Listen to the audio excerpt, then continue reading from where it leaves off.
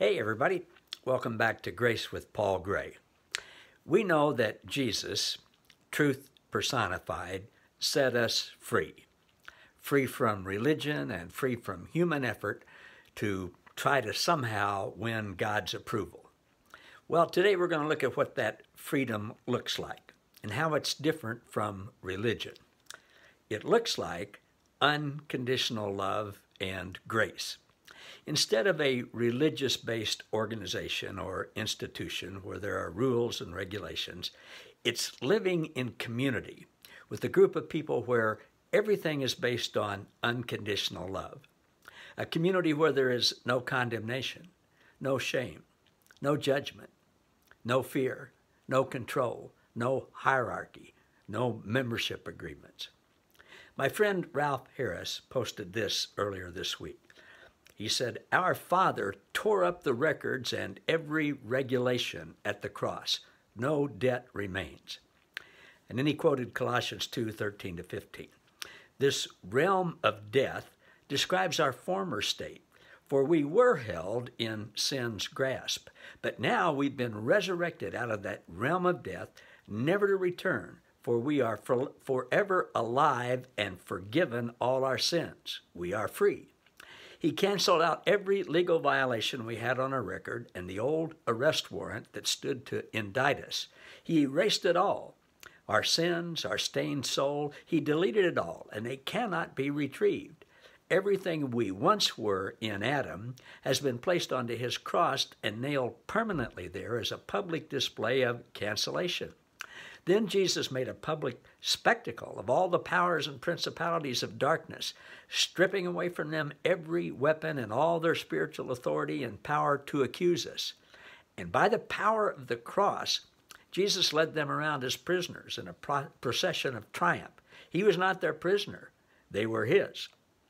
Ralph goes on to say, "We cannot pay him back, neither does he want it. That would be insulting to him and the staggering display of his love and grace, which he still likes displaying. It's his style, have you noticed? It's the new covenant, after all." And Ralph concludes with, at the risk of adding to the story, the prodigal's father threw a parade in front of his neighbors as if to say, "He's my son. He is for me, and I'll give him all that I want, no matter how scandalous it seems to you. I'll show you who he really is."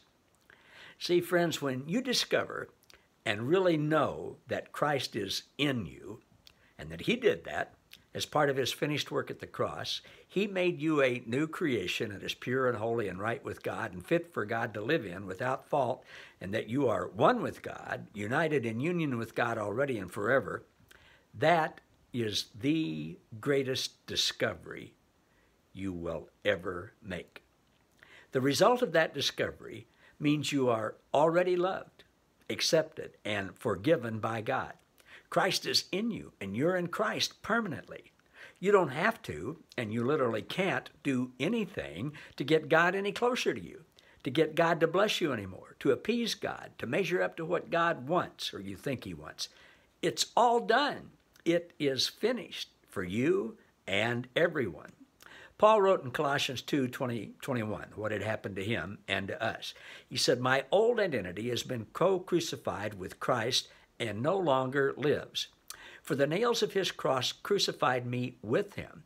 And now the essence of this new life is no longer mine, for the Anointed One, Christ, lives his life through me. We live in union as one. My new life is empowered by the faith of the Son of God, who loves me so much that he gave himself up for me and dispenses his life into mine. So that is why I don't view God's grace as something minor or peripheral. For if keeping the law could release God's righteousness to us, Jesus would have died for nothing." And one more quote from the Apostle Paul. This tells us how this freedom works. Paul said, "By the grace of God, I am what I am. And his grace within me was not without effect." Nope. "I worked harder than all of them." He's talking about the disciples and the apostles and the other Christian leaders. "Yet not I, but the grace of God that was in me." Paul said he no longer worked like he used to when he was a religious zealot. Now, he didn't just sit on the couch and eat bonbons. He did a lot of things, but not by his own work. It was the grace of God, Jesus himself working as him. We are free. And now Christ, the grace of God in us, empowers us. That is the greatest discovery you'll ever find. Thanks, everybody. See you next time.